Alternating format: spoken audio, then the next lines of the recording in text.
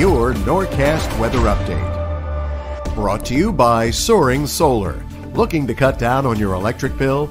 Go solar with Soaring Solar, a veteran and family-owned business located right here in South Jersey. Call today, 609-270-7759.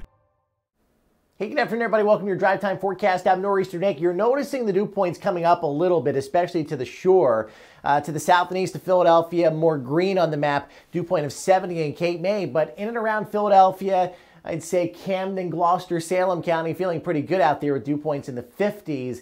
That's very comfortable for this time of the year. But region-wide, I'm expecting those numbers to rise as we go into tonight and definitely for tomorrow. So a few clouds speckle our skies today.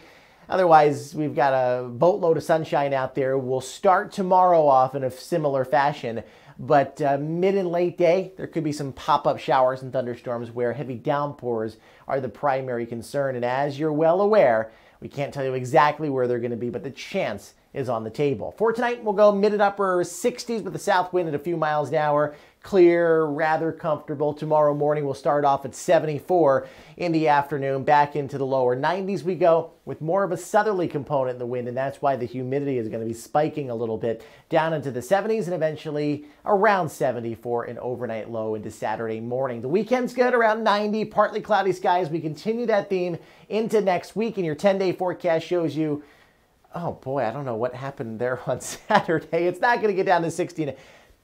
There are gremlins in my computer, I feel like sometimes, but 80 should continue into next weekend. Oy.